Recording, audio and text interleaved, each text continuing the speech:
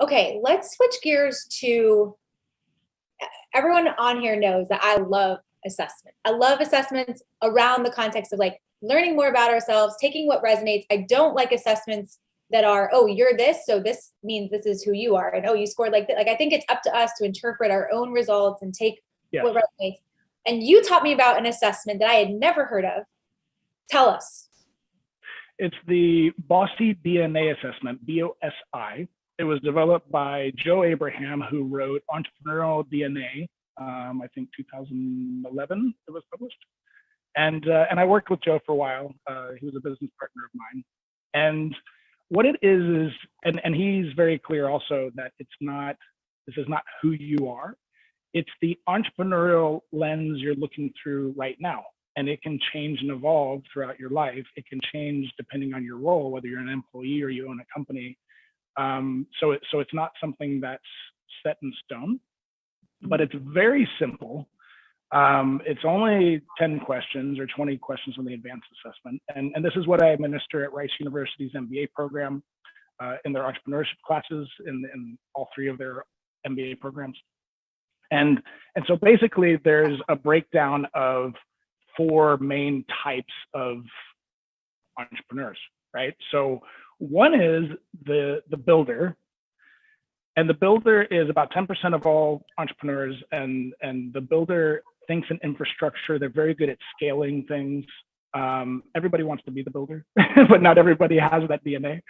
But their Achilles heel is other people. So they tend to be narcissistic. And so when you have a self-aware builder, it's really an amazing organization. But if you read all the Harvard Business Review, they talk about the big CEOs of big companies. They tend to be jerks, and they have kids that don't talk to them, and they've been married several times, and they can't keep employees, right?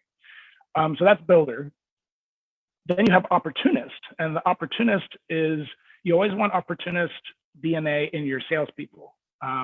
You don't, the more opportunist DNA you have, the shorter the relationship of that sale. So somebody door to door would be super hardcore O, and that would be somebody who, sky's always blue. They get the door slammed in their face. They just keep going. It doesn't bother them. Super optimistic, but their Achilles heel is squirrel. They're all over the place, right? They have, you might know somebody who has a sales job. They're also licensed in real estate. They're doing some type of a marketing thing. If they just got all those horses moving in one direction, they would probably do really well. But because they're so scattered, they might not be getting traction, right? Then you have the specialist.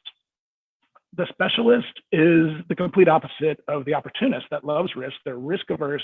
People who have letters after their name. They've been in the same industry their whole life. Think of your stereotypical accountant. That they're very good at service. It's light for them. It's something that brings them energy to serve people, but their main driver is reputation.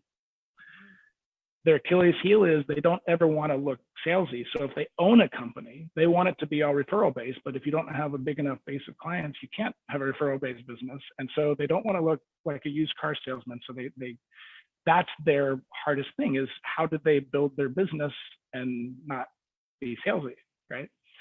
And then there's the innovator, and the innovator, their best place to be is tinkering and creating, whether they're a writer or a chef or an inventor. That's their thing. They're mission driven.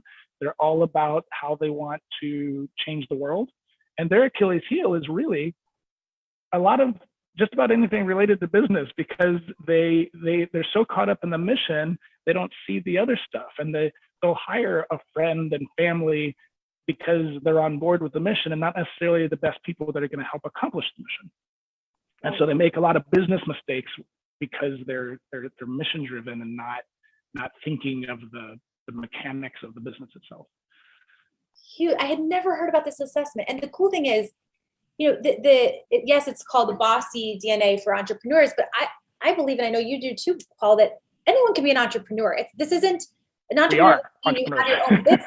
We all are. Yes. It's like we're entrepreneurial in the way that we do our work and the way that we live our lives. And so for me, my number 1 was builder, and my number 2 was opportunist. And we had everyone on the team take the assessment. And I remember reading what you said about the builder, that, you know, the Achilles heel is people. You get so focused on the infrastructure, growing the business, scaling the business, that you sometimes leave people in the dust. And they all work so slow. Yeah, come on, guys, why are you over here going 100 miles an hour? So I would like to think that I am on this more self-aware builder side, though I'm also very aware that I wasn't always that. And one of the things that we did in our work together, I remember reading the Bossy book, and there was a prompt of an idea of sending a survey to people who are in your life and asking them how they would describe their relationship with you. Sent it to the team, sent it to some friends, sent it to Spiros, my parents, my sister. And it really made me aware of some blind spots. Like, one of the things I recognized is I expect people to keep my pace. It was a very eye-opening, okay, I need to really think about this. So that assessment just made me more intentional about, as I'm building a company, I have to be very mindful of how I show up as a human. Because my brain, I'm naturally wired to just be like, we can go here. Can't you guys see it? And everyone's like, what? Yeah. And in business, it's really about partnering and hiring people who don't think like us. And, you know, you want all parts of that B, O, S, and I to be fulfilled, right?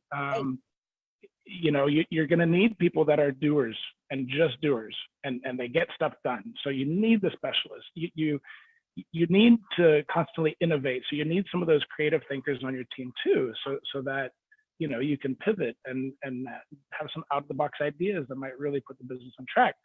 And if you don't have somebody selling things or can promote what you're doing, you know, you need that opportunist. The traditional thing, I've done this in a lot of big companies. Probably the biggest thing that I see in companies all the time is the sales team and the operations. And it's like the operations is just like, I can't believe you promised that to them. How we're the ones that actually have to do it. We can get it done. And then of course the sales team is going, hey, can't you guys get it together? You know, you need to deliver this. You know, I'm in front of the client here, and this needs to be done. You know, otherwise I look like a jerk. You know, like so when they can understand each other, when operations and sales can understand each other, that's huge. That and have empathy and understand that, wow, I can't do that, and the other one goes, I can't do that. Yeah. And you really get, you know, you can build a much better interaction. Huge. We had our whole team take it. Look at Amanda's put everyone's results in here. I would encourage you, take the Bossy assessment, search. You can find it. Rachel put the link in the chat. There's a book that goes along with it. If you're on a team, having everyone on your team do it, huge.